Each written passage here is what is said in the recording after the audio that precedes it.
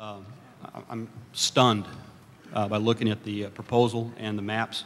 I can't think of anything in the last 20 years that has basically raised the hair on the back of my neck more than this.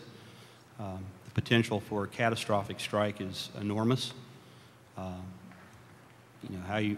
guess all I can say is now you know.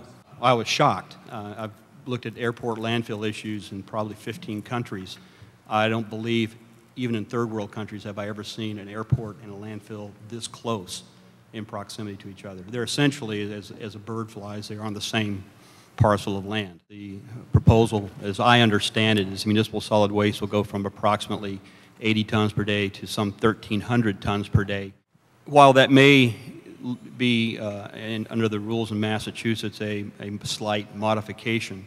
I think minor is the word. A minor modification. In terms of aviation safety, it is a tremendous increase in the amount of food, putrescible waste, and the potential for attracting large flocks, huge flocks of gulls and vultures.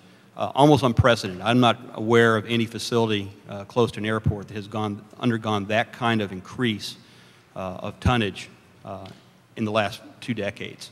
So you're looking at an unprecedented increase in the solid waste stream, and you're dumping it right there on the side of the airport. So to anticipate that this is going to be some minor modification in terms of aviation safety, you're woefully wrong. This is going to be a tremendous, tremendous impact.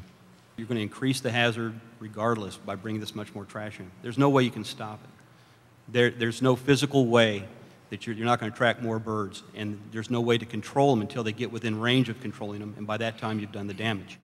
I've been in town less than 24 hours. I've been around that airport, and I've seen probably the most appalling security fence, wildlife fence, that I have seen at any airport in North America.